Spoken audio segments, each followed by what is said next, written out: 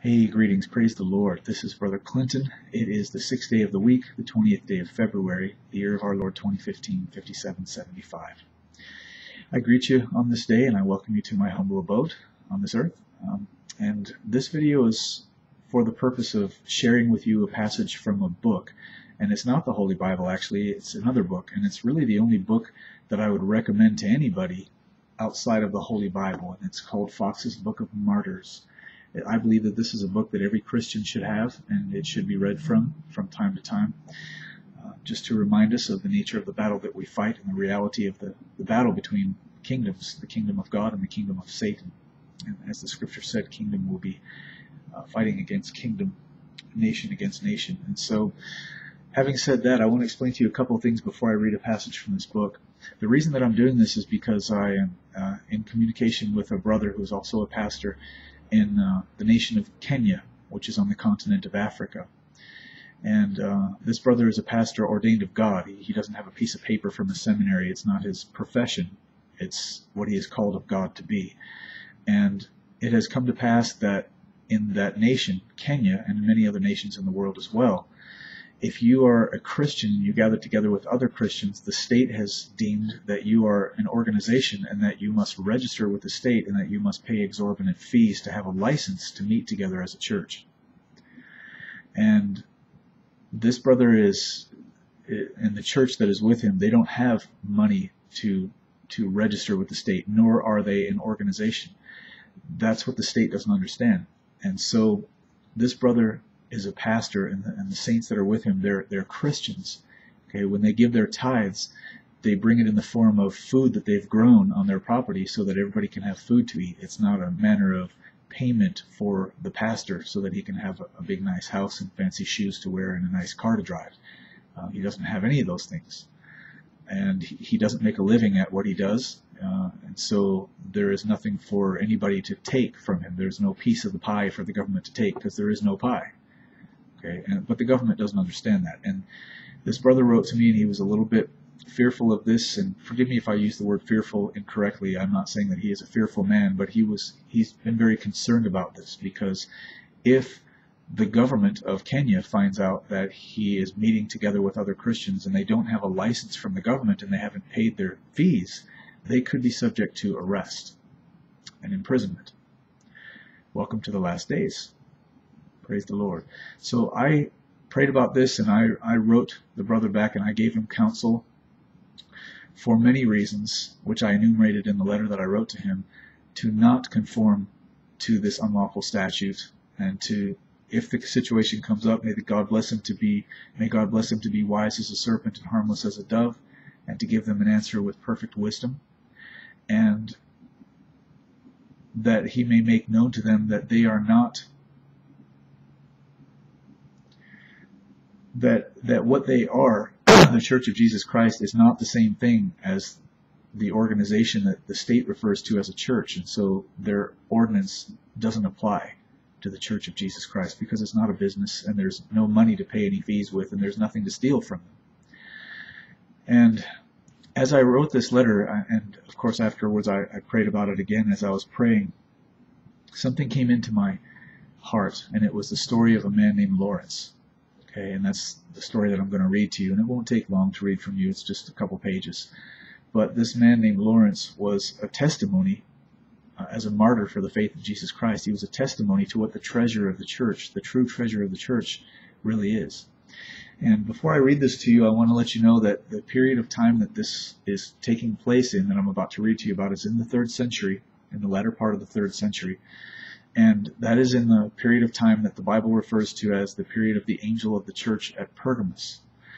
And you can read about that period in Revelation chapter 2, verses 12 through 17, the angel of the church at Pergamos.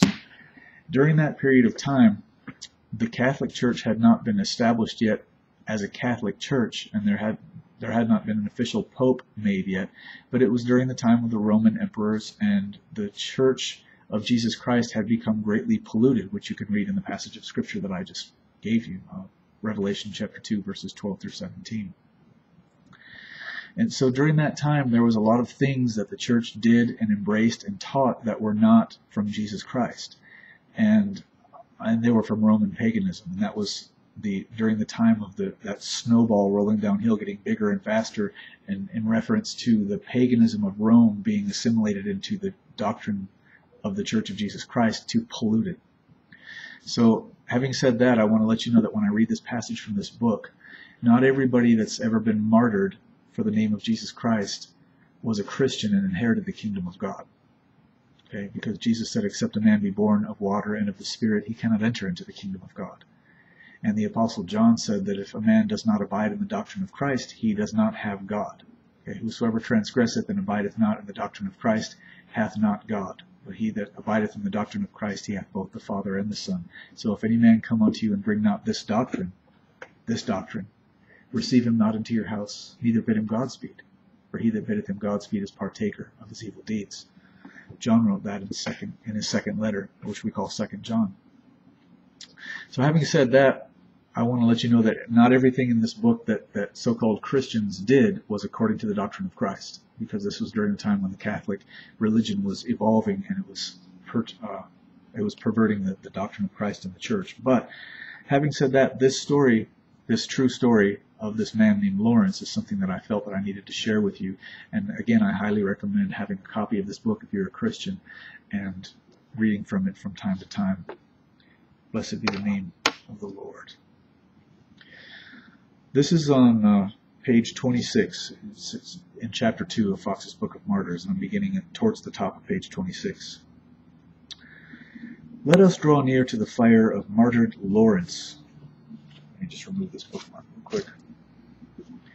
Let us draw near to the fire of martyred Lawrence, that our cold hearts may be warmed thereby. The merciless tyrant, understanding him to be not only a minister of the sacraments, but a distributor also of the church riches, promised to himself a double prey by the apprehension of one soul. First, with the rake of avarice to scrape to himself the treasure of poor Christians, and then with the fiery fork of tyranny, so to toss and turmoil them, that they should wax weary of their profession. Okay, so those of us who aren't proficient in English, there's this emperor who knows of this man who is not only a priest but also a keeper of the treasure of the church. And he thought to gather to himself two riches in one, to not only gather to himself the riches of the church, but also to torment and torture to death the saints within the church. Let's continue. With furious face and cruel countenance, the greedy wolf demanded where this Lawrence had bestowed the substance of the church, who, craving 3 days' respite, promised to declare where the treasure might be had. In the meantime, he caused a good number of poor Christians to be congregated. So, when the day of his answer was come, the persecutor strictly charged him to stand to his promise.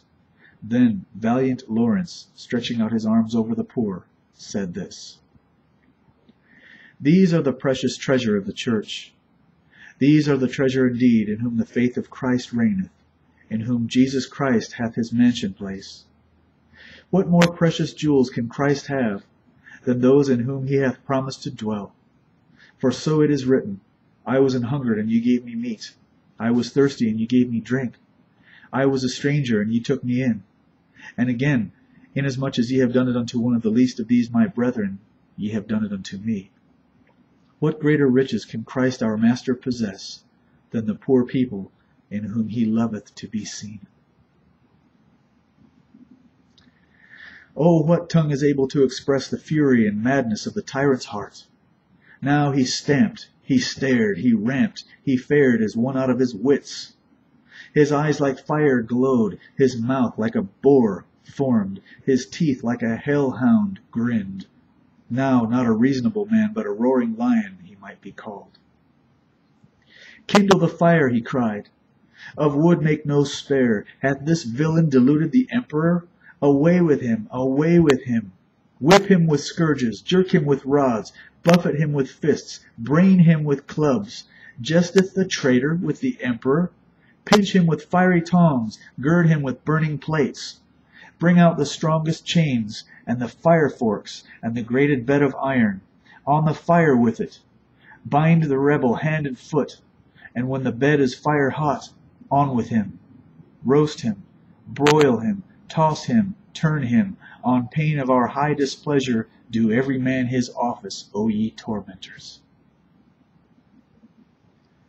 The word was no sooner spoken, but all was done. After many cruel handlings, this meek lamb was laid, I will not say on his fiery bed of iron, but on his soft bed of down. So mightily God wrought with his martyr Lawrence, so miraculously God tempered his element in the fire, that it became not a bed of consuming pain, but a pallet of nourishing rest.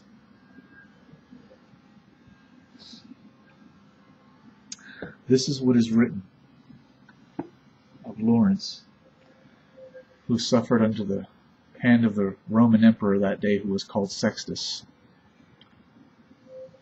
And the reason that I shared that with you was because the true church of Jesus Christ has no earthly, worldly riches to be paid to any government as a form of payment to obtain a license to be an organization. The true church of Jesus Christ is not an organization. It hath no name other than her bridegroom, Jesus Christ. It has nothing that the state could steal, no riches that the state could steal. The riches of the church of Jesus Christ are the church of Jesus Christ. And so in any nation where you may live, if your government is doing these very same things, and if they're not, they probably will be soon, you can know of a truth that you, if you are of the church of Jesus Christ, number one, do not fit their description of a church. Number two, have nothing to steal. And number three, will not conform to their unlawful statutes which they impose upon the religious.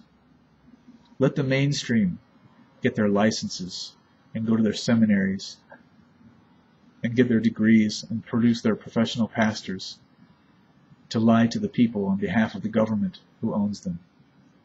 But let the church of Jesus Christ be wise as serpents and harmless as doves, separate from the world, crucified unto the world, and the world unto us, and remaining witnesses of the Son of God who is risen from the dead, the Lord Jesus Christ. May this message be a blessing to those of you out there who love the Lord Jesus Christ, and may it encourage you in your faith in the Lord Jesus Christ. Because in these last days, there's a lot of places in the world where it's very easy to live. It's very luxurious to live. And I'm not speaking against that. It's a wonderful thing to have nice things. But let not those nice things and that luxury taint you and destroy the testimony of Jesus Christ that is in you. Because if the salt have lost its savor, wherewith shall it be seasoned? It is good for nothing but to be trodden under the foot of men, cast out into the streets. So have salt in yourselves. And remember this testimony that I've shared with you today, that it may strengthen you, comfort you, and encourage you. In Jesus' name, amen.